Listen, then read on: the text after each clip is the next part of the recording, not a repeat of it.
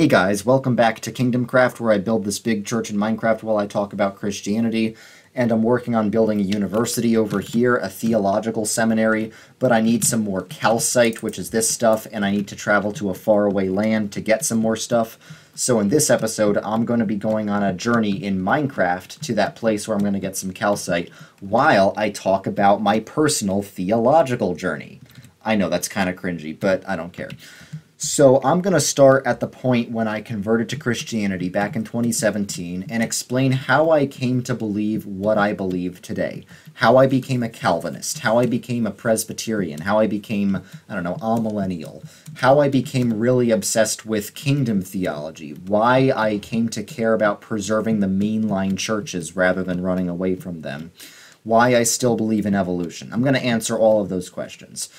So my background, just basically, I used to be a progressive secular leftist. Now, I wasn't like an expert on left-wing Marxist theory or anything. It's not like I had read any treatises on communism or socialism or anything like that. I was just a normal high school, or I guess middle school at the time, normal middle school boy who went to a public school in the suburbs of New York. And the reason I was leftist is because I was catechized to be so. Now, a lot of people want to pin the blame on the public school system. And yeah, my teachers were kind of liberal, but it was really just the cultural environment around me as a whole. Everyone was left-wing.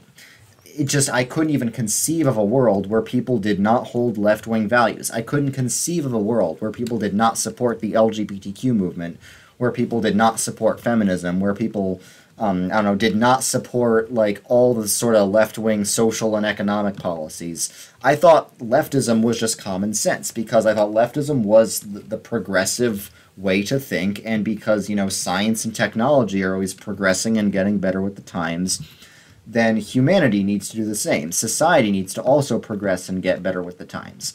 So I held a lot of really cringe left-wing beliefs. I said I was in favor of socialism. Like I said, I hadn't actually read any theory or anything. My reason for being a socialist was the same as basically every 14-year-old socialist. It's because I thought the Soviet anthem sounded really cool. I'm sorry. But yeah, that was basically my background. And I converted to Christianity when I went to a summer camp in the Midwest. It was a music summer camp because I'm a musician. I play the viola, still do. But it was a music camp with a Christian theme. And I went in there basically believing all the stereotypes about, rural American Christians that I learned from, the Daily Show with Trevor Noah and stuff, that they were some of the most dumb people you could imagine. That's what I expected going in. But then I saw these Christians my age were some of the most kind, loving people I'd ever met. They had this sort of hope in their eyes that I never saw back home. And that moved me to become Christian. Now, my family had been in a church before. My dad became a Christian. He was born Jewish, but he converted to Christianity after we had been going to a PCA church, a Presbyterian PCA church that our evangelical neighbors invited us to. So it's not like I had no experience with Christianity, but I had never really been in a community of Christians my age, because back in New York, even though some adults are religious, basically every Gen Z person in the New York City area is completely atheist. It is a complete anomaly for a Gen Z person around New York to be religious. Like, where I grew up, a lot of people were either Catholic or Jewish, but all that meant is, do you open your presents on Christmas or Hanukkah? No one actually believed any of it. So it was really strange. It was like going to a whole nother universe when I went to this place in the Midwest where there were people my age, like real people I could actually relate to, who actually believed in this whole Christianity stuff. So becoming Christian wasn't super hard because I already kind of knew what Christianity taught, because my family had been in and out of this PCA church. So I had heard Christianity preached to me, but I just didn't agree with it because I thought all of religion was completely anti-scientific. If you want to know the way I was before I converted to Christianity, if you've seen the show Young Sheldon, I was young Sheldon, but instead of actually being smart, I just pretended to be smart. That's basically what young Zoomer was like. That's what I used to be like. But once I converted to Christianity, it completely changed my perspective on life. I started to believe that every human person has value and stuff. And I did start to believe the essentials of Christianity, like Jesus rising from the dead and the Trinity. And once I got back home that summer, once the school year started, I started attending a church. And I chose to attend a Presbyterian church because in my hometown there were three churches: Presbyterian, Episcopal, and Roman Catholic. And the reason I chose Presbyterian was not because I had done a deep dive into like the Westminster Confession of Faith, nor had I studied the other options very in depth, but I just had this sense that Presbyterians were the intellectual Christians, which is true. That I felt that stereotype because it's a true stereotype. Presbyterianism historically has had the highest standards of education for its own ministers, for example. So given that I was coming from a very like scientific background, and my biggest concern with religion was that it's like anti-scientific or anti-intellectual, that's sort of why I chose Presbyterianism to begin with. I didn't know anything about Calvinism or anything like that at the time. So yeah, when I started off, I was indeed Christian. I was indeed a believer, but I still tried to hold on to my left-wing values. I didn't yet believe that the Bible was the infallible Word of God. I thought the Bible was probably a special book, but I was, yeah, the Bible probably has errors. It was written a long time ago. I believe in God, but maybe not every word of the Bible. That's what I sort of used to say back then. A lot of people say you need to believe the Bible is the Word of God in order to be saved. Not necessarily. If you're a baby Christian and you've believed the lies that the culture tells you about the Bible, you could be saved and still be mistaken about something like that. I don't think I was saved the moment I said the Bible is the infallible Word of God. I think I was saved when I placed my faith in Jesus. But that's a different topic. So basically, I was a Christian, but I tried to basically harmonize Christianity and leftism. I told people, like, I'm a liberal Christian, don't worry. Because once I converted to Christianity, all my Jewish and atheist friends got really suspicious of me. Like, I was notorious for being a leftist, even in my leftist high school. Everyone was like, hey, this Bernie Sanders supporter just suddenly converted to Christianity. What happened? A lot of people were surprised, and they were a little suspicious. But I was like, guys, don't worry. I'm still liberal. I'm just, my version of Christianity says that you should just be nice to people. What's wrong with that? And they were like, okay, but we're watching you. And they were watching me. And something I noticed is that even though the people that I had met at my Christian summer camp, even though I was completely different than them, they completely accepted me. But now that I was starting to be slightly different than my left-wing friends back home, they were starting to be really suspicious of me. And of course, I'm not the only person to go through this. This is basically how every I left the left story goes. But I was like, yeah, the left doesn't seem as tolerant as they say they are because they're not tolerating other opinions. So halfway through my first year of high school, I started to really not only question but speak out against certain leftist teachings, not all of them, just the most radical ones, such as like the radical gender identity movement. I was like, yeah, I support LGBTQ, but I don't really believe there are 76 genders. And when word got out that I believe that, once I came out as not even conservative really at that point, once I just came out as not entirely agreeing with every single aspect of the trans movement, basically some people exposed me and it was over for my social life at school, essentially. My best friend at the time, like, betrayed me because some of her friends told her that I was a homophobe, which wasn't true at all. At the time, I was completely supportive of gay people and gay marriage and all that.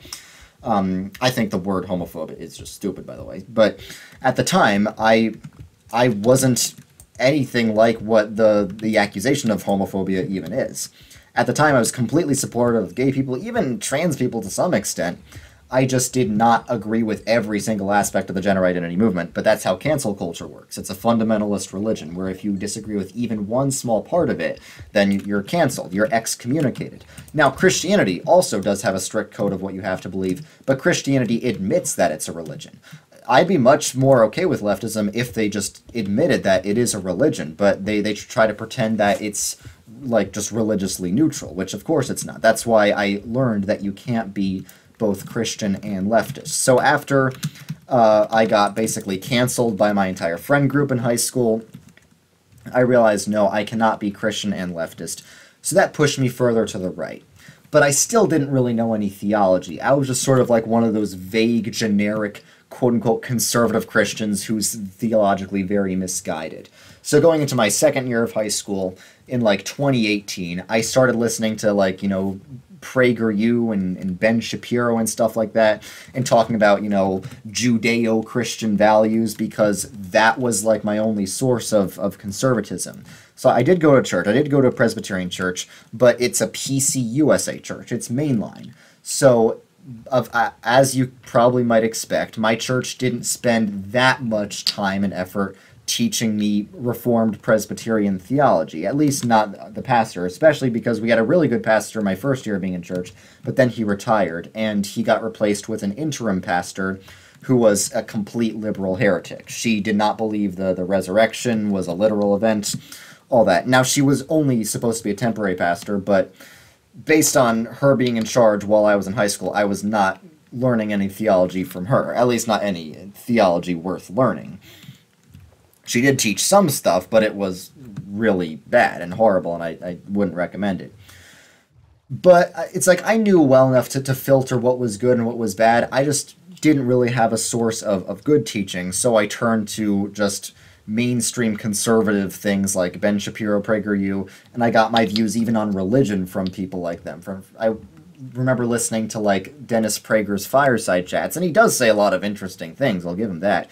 But if you want to learn about God, and you're a Christian, you should learn about that from other Christians, not Jewish people, because it's a different religion. They don't worship the same God that we do.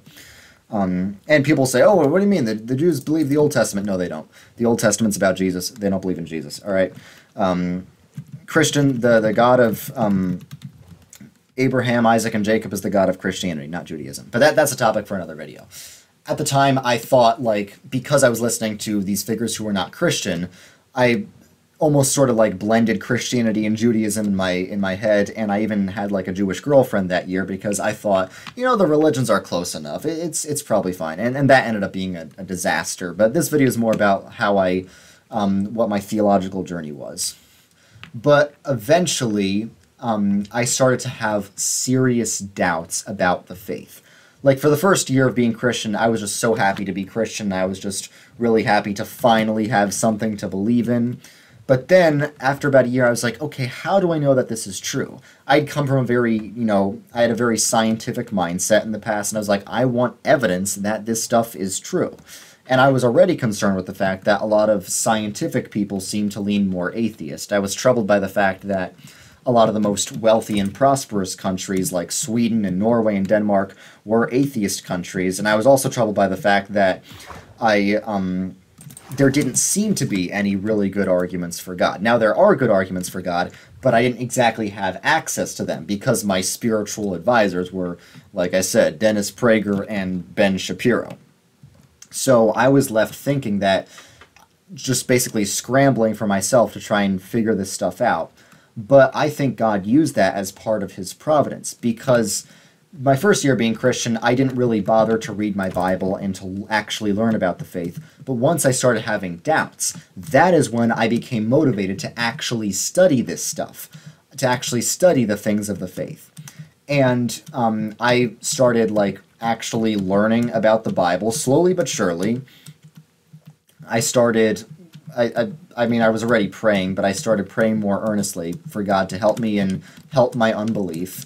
And I didn't hide from my atheist doubts. I wanted to give my atheist doubts the best representation possible. So I followed a lot of, okay, finally, here's the calcite that I wanted to mine. I followed a lot of, atheist voices on the internet, and I listened to a lot of atheist lectures and debates between atheists and Christians just to hear out their arguments. And it really did rock my faith to listen to that. But that, I think, is what God used. In the end, it made my faith stronger because I was able to listen to atheist arguments, reason through them, and develop counter-arguments to them. It was like a vaccine against atheism. A vaccine gives your body a small dose of the virus so your body can build up an immunity to it. I thought of some very good ways to express the proof that God exists. For example, like mathematics contains infinites, and we know mathematics is real. And if our universe is finite, how can our finite universe contain infinites? For one example, like pi, for example, has infinite digits. How can our finite universe contain infinite information? There must be some sort of infinite mind. And I'm sure, like, I think St. Augustine also thought of something like this. But after about 6 months, I thought I finally triumphed over my atheist doubts. But then I learned what Calvinism was, because I learned that, I'm part of a Presbyterian church, and in my AP World class, I learned that Presbyterians were a Calvinist denomination. So I was like, okay, let me find out what Calvinists believe, given that Presbyterians are Calvinist. And I learned that Calvinism believes some people are predestined to heaven and some people are predestined to hell. And I was like, what that? So this was like a whole new bomb dropped on my faith. So I was like, my church teaches this? How can this be? Now, again, I hadn't known that my church teaches that because we're a mainline Protestant church. Now, I was getting confirmed in my church at this time, and the day I was supposed to meet with my mentor, I was going to ask him about Calvinism, so I decided to read my Bible a bit beforehand just to get ready. I hadn't read much of the Bible ever before, so I turned randomly to a page with Calvinism on my mind, and guess where I turned? It was Romans 9, which says God makes some people as vessels of mercy and some people as vessels of wrath prepared for destruction, and if we think that's unfair, who are we to answer back to God? So that really freaked me out. So my church didn't give the best theological instruction, but I did have a really good mentor. He was like the smartest guy you've ever met. It's like he was one of those people, when he walked in a room, everyone knew he was the smartest guy in the room. He was like he still is a professor at Columbia University. He like trains doctors there, really knows his stuff. And he was also a really deep theology student, really solid in his Reformed theology. So when I had my first meeting with my mentor for being confirmed, I expressed some of my doubts to him. I was like, if atheism is not true, then why are the atheist countries like Norway, Sweden, and Denmark, and like, all those, West European countries, why are they so prosperous if atheism isn't good for society?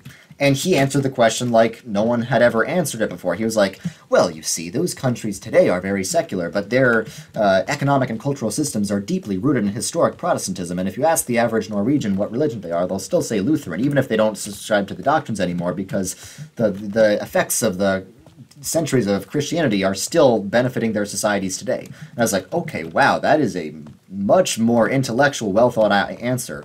So he helped ease a lot of my doubts. So then I decided to ask him, okay, what about this Calvinism stuff? We don't really believe in this Calvinism, do we? And he was like, oh yes, actually we do believe in Calvinism. And I was like, uh-oh, this is, I don't know what I'm going to do. I don't want to leave my church, but I might have to. So I considered Catholicism. I considered Lutheranism. Lutheranism especially because I knew that the best composer ever, Johann Sebastian Bach, was a Lutheran. That is the best argument for Lutheranism, by the way, the fact that Bach was Lutheran. But I was like, I don't know if I can do this Calvinism thing, because I had been catechized over the past 6 months by people like Ben Shapiro and Dennis Prager, and because they're Jewish, they talked a lot about the importance of free will. They said that free will is like a reason why God must exist. I had used free will in debates against my atheist classmates as a reason for why God must exist, and now I was supposed to give up this whole belief in free will? That didn't make any sense at all. So I was like, okay, my mentor is really smart. Seems like he can help me. Seems like my church can help me, but I can't seem to get on board with this whole Calvinism stuff. And then, I found Tim Keller. I discovered Tim Keller because the PCA church that my family had gone to in the past, it was one of the daughter churches of Tim Keller's church. So my parents still knew about Tim Keller, and they weren't like Calvinists at the time. They were still trying to figure out what they believe, but they were like, hey, if you want to learn about Calvinism, I think Tim Keller believes in that.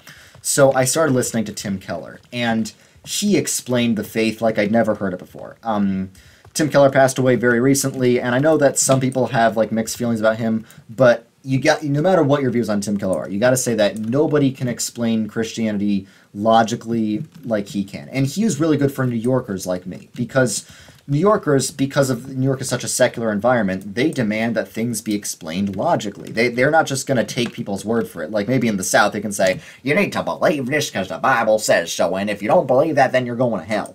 But that doesn't work for New Yorkers. New Yorkers aren't coming from a culture where everyone already has a general respect for the Bible. In New York, you need to actually convince people of it. And Tim Keller was able to do that. And it was because of Tim Keller that I finally understood salvation by faith alone. I remember seeing a short clip of him saying why Christianity is different. All other religions say there's something you have to do to get right with God. But Christianity says that everything for your salvation has already been accomplished by Christ. And there's nothing we have to do at all. And we can depend entirely on God and not on ourselves. So, like before Tim Keller, I'd heard this idea that some people think salvation's by faith alone, but I didn't understand it at all. But once I listened to Tim Keller, I finally did. And then Tim Keller finally made me be okay with Calvinism, because he helped me see the beauty of it. There's one sermon by him that was completely life-changing for me. It was like, does God control everything? And I clicked on it expecting him to say, well, no, God doesn't actually control everything. He said, yeah, God does control everything, but that doesn't mean the choices we make don't matter. The choices we make are part of God's plan. And he said, you should have a lot more anxiety if you think the choices we make actually can change the course of history. You'd be too anxious to even get up in the morning if you think, like, due to the butterfly effect, your choice of breakfast cereal could result in, like, the death of some child 50 years later. That's if you believe that our libertarian free will choices can alter the course of history. That is the logical conclusion of that. It is good to trust that every event that happens is part of God's providence.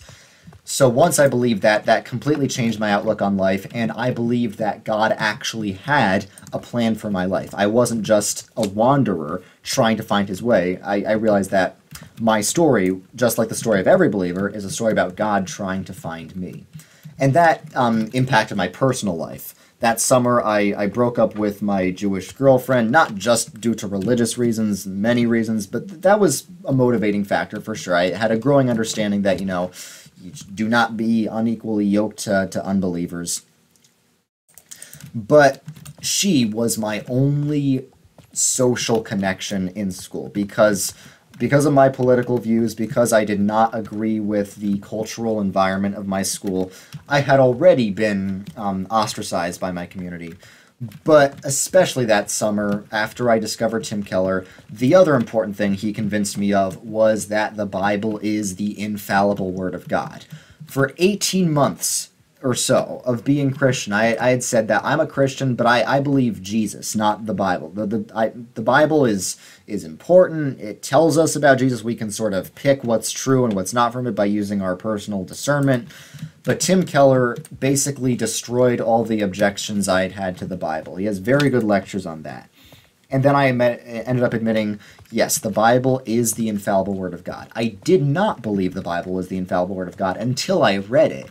And I realized that all these supposed contradictions were nonsense. A lot of people say, oh, I believe the Bible is the Word of God until I read it, and then I became an atheist. It's like, okay, good for you. I don't know what you're talking about. I did not believe the Bible is the Word of God until I read it, and I saw how all of it beautifully connects. And to this day, I strongly do believe the Bible is the Word of God, and I have a video explaining why I believe that. Now, 5th grade atheist young Sheldon me could never imagine that my vocation, if you can call it that, would be being a Christian YouTuber. I never could imagine that. I would have been so ashamed of my future self, but I don't care because I'm very ashamed of my past self. And once I finally admitted the Bible is the infallible Word of God, I had to finally change my views about homosexuality. And this was a really hard decision for me. A lot of people say, oh, you're bigoted against gay people if you think same-sex relations are sin. You've just never met gay people. You're just lived in some sheltered evangelical bubble. That might apply to some people, but I've never been an evangelical. I was not raised in some evangelical bubble. I was raised in New York, and I, to this day, have many gay friends and family. And I knew it would sort of be betraying what they stood for if I were to come to the conclusion that same-sex relations, that homosexuality is sinful. But eventually I simply had to admit that is what the Bible teaches. And I can either believe what my culture tells me or I can believe what the Bible tells me. and I had already seen why following the culture was a dead end. I chose to follow the Bible. And I finally admitted homosexuality was sinful, and if my social life wasn't already dead enough, that was it. So my junior year of high school, it sucked because I had absolutely zero friends, and I would still have to go to a public school every day where people would, like, make fun of the Christian faith and say blasphemous things, and a lot of people would just, there was so much degeneracy everywhere. But once again, God used this as part of his plan, because while I was not hanging out with friends, while I didn't have any friends, the only thing that I could do was study more. And because Jesus was all I had at the time, I began to, that was all I began to care about. Like, all I cared about every day was reading the Bible, listening to sermons. I remember listening to sermons while playing Minecraft, and that's sort of one of the things that inspired the concept for this series. This series was actually the idea of my girlfriend who suggested this, but at the time, what I would do is I would play Minecraft while listening to sermons and other theology videos. So me playing Minecraft now while talking about theology is sort of me trying to recreate that experience for you guys almost. But yeah, at the time, school would suck, but I would go home, I would listen to theology lectures. I listened to Tim Keller sermons all the time, but I also listened to people like John MacArthur. And now I see that John MacArthur's theology has really big problems. I have another video explaining that, but at the time, John MacArthur was still very helpful, because even though today I realize his theology has big problems, which I'm going to get into later, it was still helpful to see someone defending the authority of the Bible so passionately when I was surrounded by a culture that, like, blasphemed the Lord and disrespected his authority. So that was very important. So in my junior year of high school, I kept studying the faith. I kept studying, like, Calvinism and stuff, and I started reading the entire Bible cover to cover. It took me from, like, October to April or so, because I don't know, I'm not the fastest reader. School ruined reading for me. I used to be, like, a really good reader. I was, like, top of my class for reading, but then in 7th grade, I just stopped reading because my crappy 7th grade teacher forced me to read the boringest books and then write, like, 3 pages on those books every night, so I started using Spark Notes and Schmoop. And eventually, when I got into higher grades, I wouldn't even use the Spark Notes. I would just echo back what the teacher said about the book, and I would get, like, an A+. So, yeah, high school, the English program was very subpar. And all you had to do to get an A in high school was just say some woke stuff about the book. But that's off topic. The point is that in my junior year, I was motivated to finally study the faith and read the Bible. I read the entire Bible cover to cover in junior year. And that is when the COVID pandemic hit. I hope we're now at a time where I can say the word COVID without YouTube getting mad at me for it. I'm not saying anything about COVID. I'm just saying that's when it happened. And everyone was in lockdown. So because I had basically no social life, I thought, you know, I have nothing to lose. Why not use this as an opportunity to reach out online? So I did start a bit of an online ministry. I started this YouTube channel, but I didn't post anything on it yet. And it wasn't called Redeem Zoomer. It was called Gospel for the Least. Like, about Jesus' parable where he says, like, whatever you did for the least of these, you did for me. And I started an Instagram page called Gospel for the Least, and it wasn't the same as Redeem Zoomer. Eventually I changed the name to Redeem Zoomer, but it was sort of like a proto version of Redeem Zoomer, and it was a much more woke version of Redeem Zoomer. Because at the time, I still believed the Bible was the Word of God. I was still what you would call a conservative, but I still had some leftover woke views. I still, like, was in support of, like, you know, CRT, that sort of BLM style social justice, anti-racism stuff. I also posted a lot about that during the protests. And I was still an egalitarian. I still believed women could be pastors because, you know, my entire culture said that the most important value is equality. And I thought, you know, if the Bible is about being a good person, part of being a good person is about supporting equality. And I did try to formulate a biblical argument in support of egalitarianism. I wrote a whole essay called Why Dem Gals Can Preach. I mentioned that when I talked about in my female pastors video.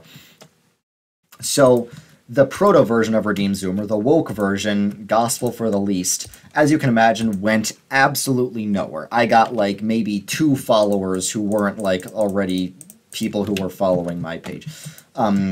It went absolutely nowhere. Nobody knew about it, and it was an epic fail, except for one thing. It did get me a girlfriend. So there were absolutely no Christian girls in my area of New York. I mean, I'm sure that in all of New York City there's probably some, but a lot of people are like, oh, I can't find any Christian girls where I live. There's no, and I'm like, okay, then you have to expand your scopes, and that's exactly what I did, because everyone was communicating more online during the lockdown. Because I was reaching out online, I found another person who was also doing the same.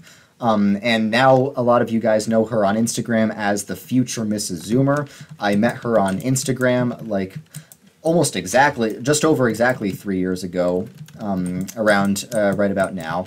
I found her because her friend, who some of you guys also know as Redeem Zoomer Third Wheel on Instagram, found my account and saw that I was exactly like her in many ways. One of the ways in which I was like her is that we were both trying to use the lockdown as an opportunity to evangelize to our respective communities. And what she was doing was a bit more successful than what I was doing. She actually managed to create a Zoom Bible study made up of like people that she knew locally. And because she's from Kansas, there were a lot more Christians in her area than there were in mine. So she invited me to join her Zoom Bible study, and within 13 days we started courting, and she's been my girlfriend ever since then. So that was a great blessing from the Lord, and it was especially great after a year of being absolutely alone in high school and having zero friends. So that was probably the best thing that ever happened to me aside from, salvation itself.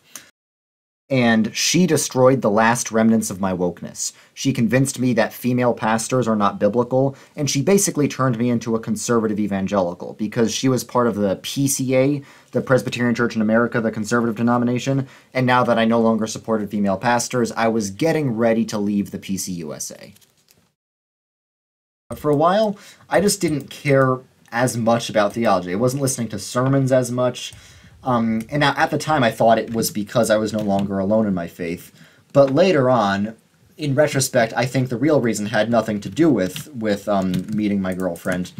I think it was really because of lockdown. I had not gone to church and received Holy Communion in many months. Now, at that time, I didn't really have a developed sacramental theology. At the time, I was what you would call a Presbyterian.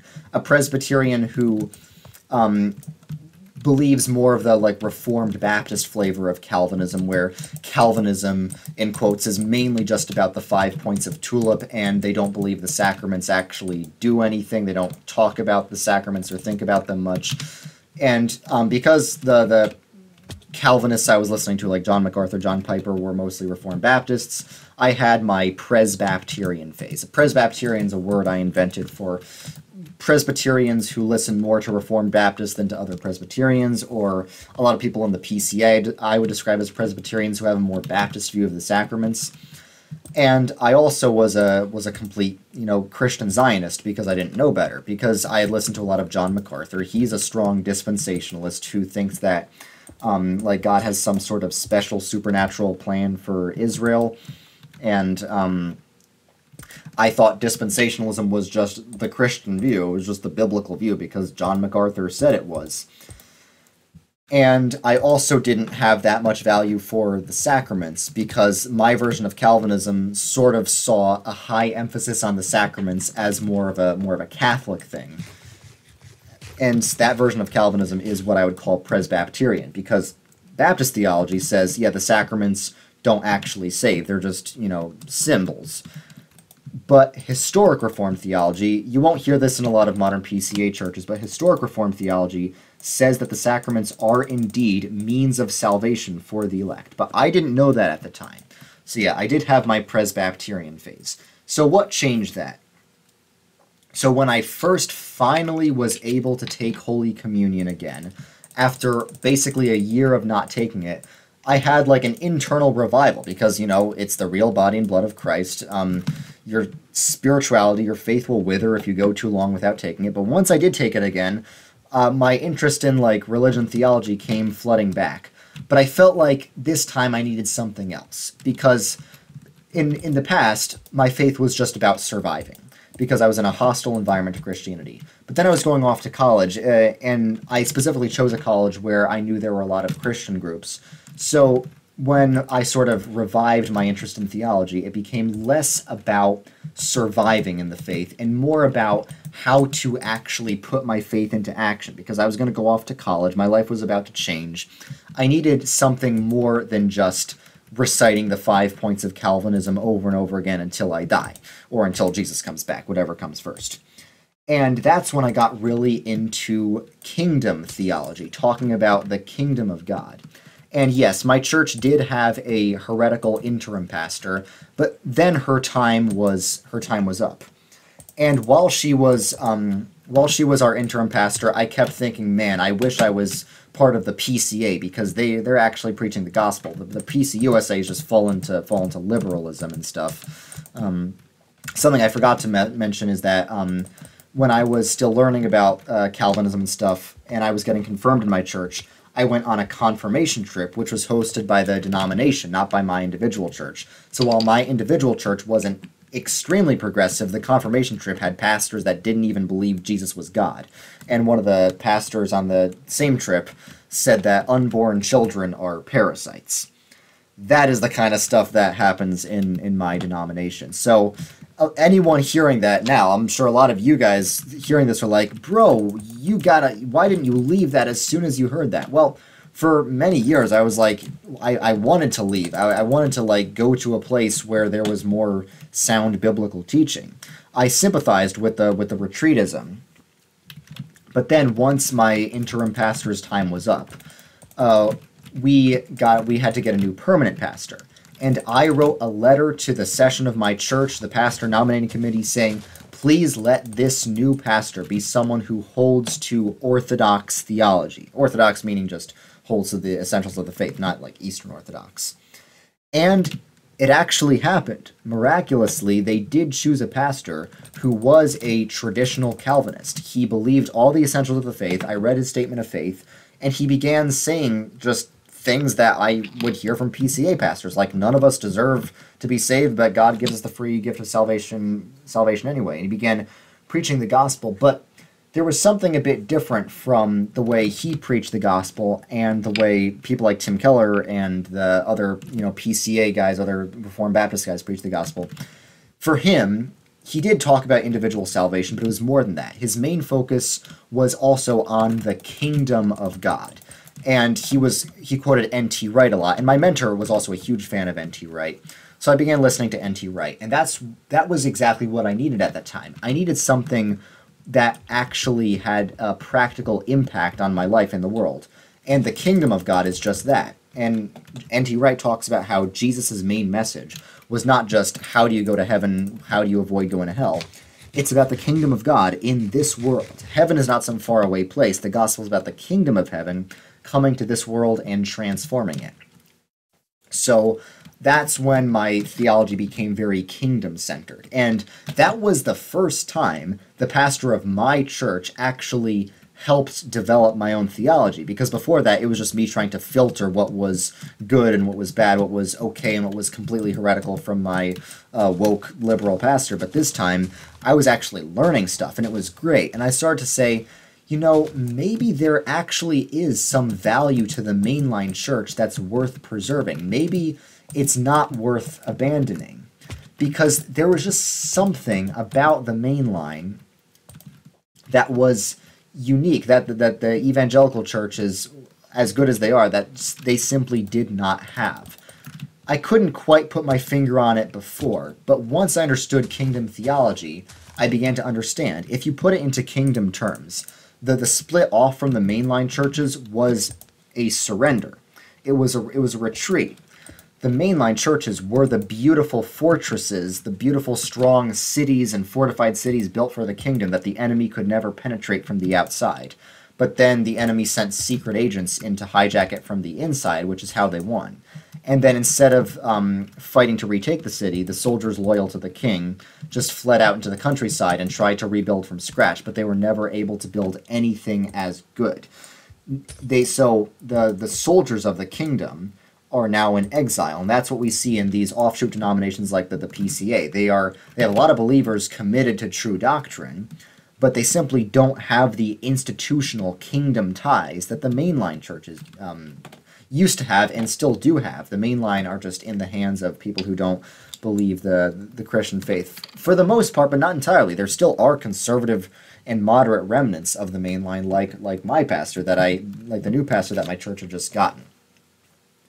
So that was a big development. Then I went to Texas, where my university was, and there was good news and bad news. The good news is finally I was able to make other Christian friends pretty easily. The bad news was a lot of the college ministries I found there had very contemporary worship music.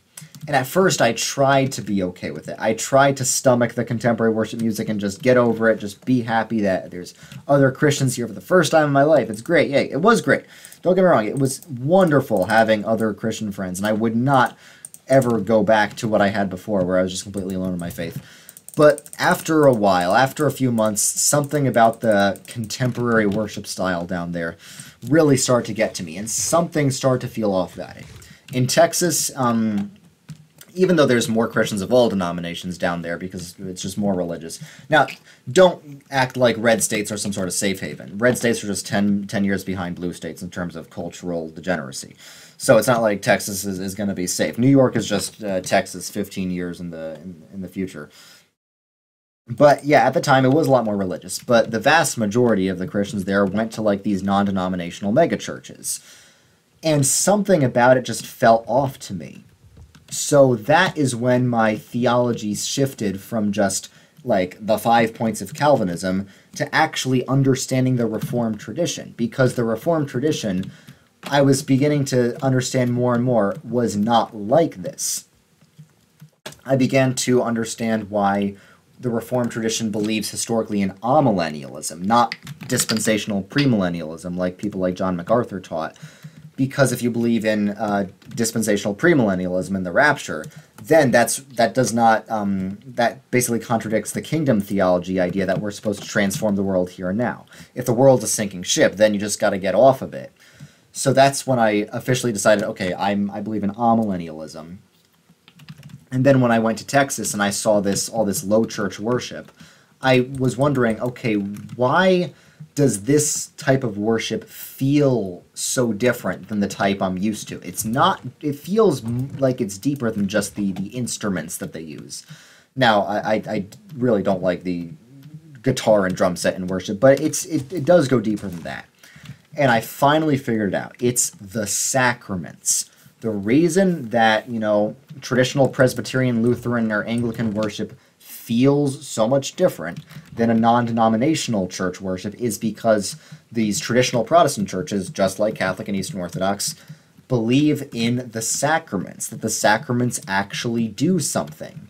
And that's when I realized, okay, Reformed Baptists aren't Reformed, because traditional Reformed theology places a very high value on the sacraments, but this Baptist theology really doesn't. So that's when I started to draw a line between Presbyterian is Reformed, Reformed Baptist is not Reformed. Twice I actually went to Steve Lawson's church, which was in the area, but I eventually stopped going because I was like, Steve Lawson might have a lot of good things to say, but he's a Baptist, and that means he's not Reformed. If I want Reformed, I need to go to a Presbyterian church.